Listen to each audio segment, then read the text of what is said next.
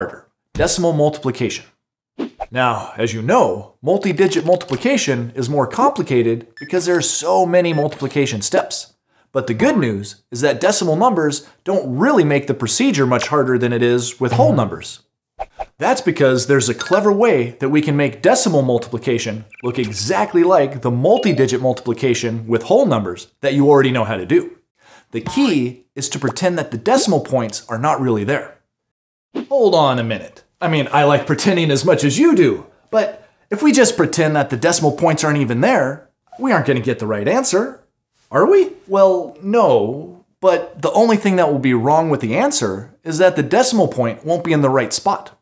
So we'll need to fix that at the end. I know it sounds a little confusing, so here's an example that should help you understand. I knew you would say that. Let's say that you need to multiply 3.65 by 2.4. Now that seems a little tricky, but what if we just pretend that the decimal points are not there for now? In other words, what if we pretended that the numbers were 365 and 24? You already know how to do that problem. You would just follow the procedure that we learned in multi-digit multiplication, part 2, and you'd get the answer 8,760. But that's the answer to 365 times 24, not 3.65 times 2.4. So it's time to stop pretending. To get the correct answer for the decimal problem, we've got to understand what's going on with those decimal points and why we just pretended they weren't there. The truth is, when we pretended that the decimal points weren't there, what we were really doing is pretending that they had been shifted until both of our numbers became whole numbers. Remember, the numbers 365 and 24 technically do have decimal points. They're right there next to the ones place. We just don't need to show them since there aren't any decimal digits. So, by ignoring the decimal points, what we were really doing is mentally shifting the decimal points to the right. We shifted the top decimal point 2 places to the right, and we shifted the bottom decimal point 1 place to the right. But doing that changed the numbers. It made the top number 100 times bigger than the decimal version, and it made the bottom number 10 times bigger. That's because every time you shift the decimal point 1 number placed to the right, it's like multiplying by a factor of 10. And that means the answer we got is way too big. It's too big by 3 factors of 10, because the decimal points in our problem got shifted a total of 3 places to the right, 2 on the top and 1 on the bottom. So to fix that, we're going to have to shift the decimal point in our answer the same amount in the opposite direction.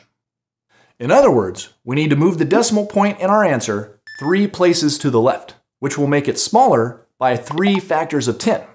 So, starting right here, where the decimal point would be if our answer was 8,760, we shift it 3 places to the left, and we end up with 8.760, or just 8.76. And that is the answer to 3.65 times 2.4. That's a cool trick, huh? It means that you can do decimal multiplication just like regular multi-digit multiplication. You start by setting up your multiplication problem exactly like you would if the decimal points were invisible. But don't just erase them, because you'll need them at the end to figure out how many places to shift the decimal point in the answer. Then, keep ignoring the decimal points while you follow the multiplication procedure.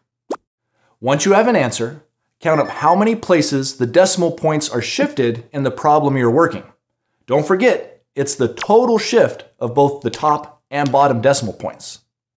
And then, shift the decimal point in your answer to the left that same number of places. So decimal multiplication turns out to be not too bad after all.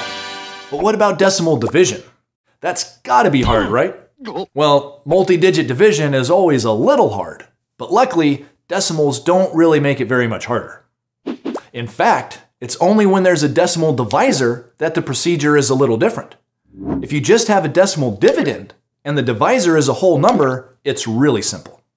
That's because you can just do the long division procedure that we learned in the long division videos, and the decimal point doesn't affect it at all.